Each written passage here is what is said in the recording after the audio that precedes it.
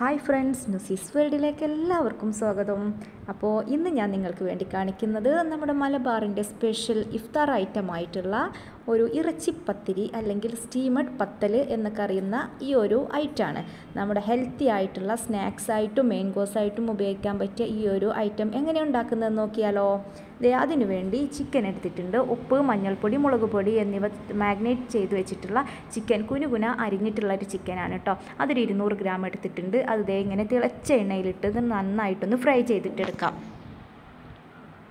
ചെറിയ ചെറിയ പീസാക്കുമ്പോൾ അതിനൊരു പ്രത്യേക സ്വാദുണ്ട് കേട്ടോ.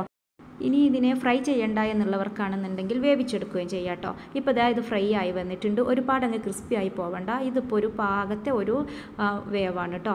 ഇനി നമുക്ക് ഇത് എടുക്കാം. ഇപ്പോൾ അതേ എണ്ണയിൽ തന്നെ നമുക്ക് കുറച്ച് ആവശ്യത്തിന് മാത്രം എണ്ണ എടുക്കുക. അതിലേക്ക് ഒരു വെളുത്തുള്ളി ചെറുതായി അരിഞ്ഞത്, നല്ല എരിവുള്ള പച്ചമുളകാണ്, അതുകൊണ്ട് ഒരു പച്ചമുളക് എടുത്തിട്ടുണ്ട്. പിന്നെ കറിവേപ്പില.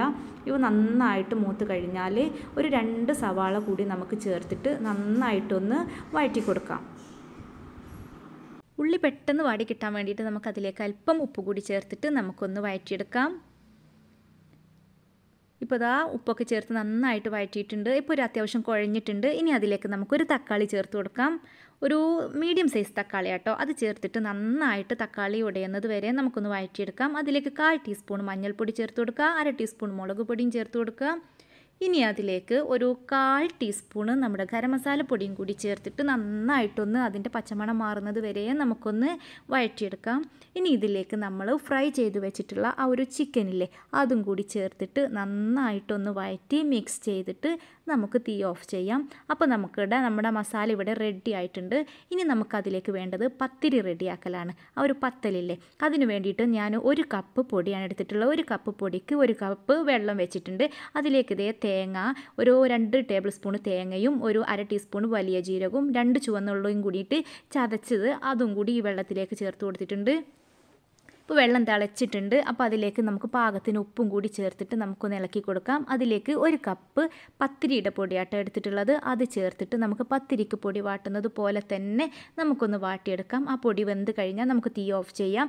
ഇനി ഇത് നല്ല ഒരു ചൂട് പോയിട്ട് അത്യാവശ്യം ചൂടിൽ തന്നെ നമുക്ക് പത്തിരിക്കൊക്കെ കുഴച്ചെടുക്കുന്ന പോലെ തന്നെ നമുക്ക് കുഴച്ചെടുക്കാം. നമ്മുടെ കൈ പൊള്ളുകയാണെന്നുണ്ടെങ്കിൽ ആ വെള്ളത്തിൽ നമുക്കൊന്ന് കൈ ഒന്ന് മുക്കിയിട്ട് നമുക്ക് നന്നായിട്ടൊന്ന് കുഴച്ച് നല്ല ഒരു സോഫ്റ്റുള്ള ഒരു മാവാക്കിയിട്ടെടുക്കുക. ഇപ്പോൾ നമുക്കിതിങ്ങനെ കുഴച്ചിട്ടുണ്ട്. ഇതൊന്നും കൂടി സോഫ്റ്റാക്കി എടുക്കാനുണ്ട് കേട്ടോ. അപ്പോഴേ നമ്മുടെ പത്തൽ കഴിക്കുമ്പോൾ നല്ലൊരു ടേസ്റ്റ് ഉണ്ടാവുള്ളൂ. ഇപ്പോൾ നല്ല സോഫ്റ്റായിട്ട് നല്ല കുഴച്ചെടുത്തിട്ടുണ്ട്. ഇനി നമുക്കിങ്ങനെ ഓരോ ബോൾസ് ആക്കിയിട്ടെടുക്കാം. നമ്മൾ പത്തിരിക്കൊക്കെ എടുക്കുന്നതിലും കുറച്ച് വലുത് കേട്ടോ, ഒരുപാട് വലുതാവരുത്. ആ ഒരു രീതിയിൽ നമുക്കിതിനെ എല്ലാം ഇങ്ങനെ ബോൾസാക്കി വെക്കാം.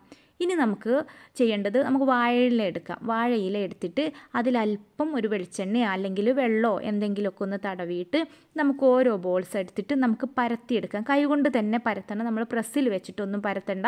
നമ്മുടെ കൈകൊണ്ട് തന്നെ പരത്തിയെടുക്കാം.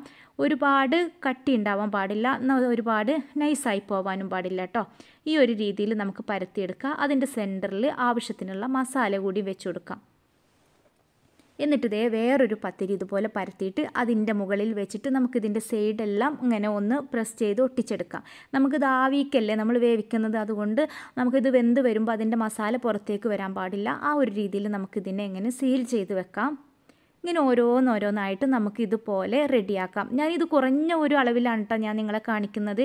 ഇതൊരു നല്ല ഒരു ഐറ്റം തന്നെ, നല്ലൊരു ടേസ്റ്റുള്ളൊരു വിഭവമാട്ടോ. ഇപ്പോൾ നമ്മളെല്ലാം ഇതുപോലെ റെഡിയാക്കി വെച്ചിട്ടുണ്ട്. ഇനി നമുക്കിത് ആവിക്ക് വേവിച്ചെടുക്കുക വേണ്ട. അത് ഇഡ്ഡലി ചെമ്പിൽ അല്പം വെള്ളം വെച്ചിട്ട് നമുക്ക് അതിലൊരു ചെറിയ കഷ്ണം നാരങ്ങ ഇട്ട് കണ്ടില്ലേ, അത് ആ ഇഡ്ഡലി ചെമ്പിൻ്റെ അകം കറുത്ത് പോവാതിരിക്കാൻ വേണ്ടിയിട്ടാണ് കേട്ടോ.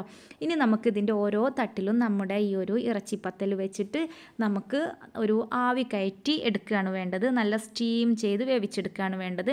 നമുക്ക് ഓരോന്നും ഇതുപോലെ ആക്കി വെച്ചിട്ട് നമുക്കിതിൻ്റെ അടപ്പടച്ചിട്ട് ഒരു 10 മിനിറ്റ് ആകുമ്പോൾ ഒന്ന് ചെക്ക് ചെയ്ത് നോക്കുക. ഞാനിവിടെ ഒരു 15 മിനിറ്റ് ഞാൻ ആവിക്ക് വേവിച്ചിട്ടുണ്ട് കേട്ടോ. നല്ല സൂപ്പറായിട്ട് വന്നിട്ടുണ്ട്. ഇപ്പോൾ കണ്ടില്ലേ, ഇതിൻ്റെ മുകളിൽ ഒരു ചെറിയൊരു പത്തൽ, അതിൻ്റെ മുകൾക്ക് ചെറുത് തന്നെ വേണമെന്ന് പറഞ്ഞിട്ടുണ്ടാക്കിയതാട്ടോ. ഇപ്പോൾ നന്നായിട്ട് വെന്തിട്ടുണ്ട്. വെന്തിട്ട് അതിൻ്റെ ഒരു അകൊക്കെ ഇങ്ങനെ വിണ്ട് വന്നിട്ടുണ്ട് കേട്ടോ. നല്ല ടേസ്റ്റുള്ള നല്ല ഹെൽത്തി ആയിട്ടുള്ള ഒരു വിഭവം തന്നെയാണ്. എല്ലാവരും ട്രൈ ചെയ്ത് നോക്കുക. നമ്മുടെ ഇഫ്താറിന് നമുക്ക് സ്നാക്സ് ആയിട്ടും നമുക്ക് മെയിൻ കോഴ്സൊക്കെ ആയിട്ട് നമുക്ക് ഉപയോഗിക്കാൻ പറ്റിയ നല്ലൊരു ഐറ്റമാണ്. എൻ്റെ ഈ വീഡിയോ ഇഷ്ടമായാൽ ലൈക്ക് ചെയ്യുക, ഷെയർ ചെയ്യുക, കമൻറ്റ് ചെയ്യുക, സബ്സ്ക്രൈബ് ചെയ്യുക. പുതിയൊരു വീഡിയോയുമായി വരുന്നത് വരേക്കും താങ്ക്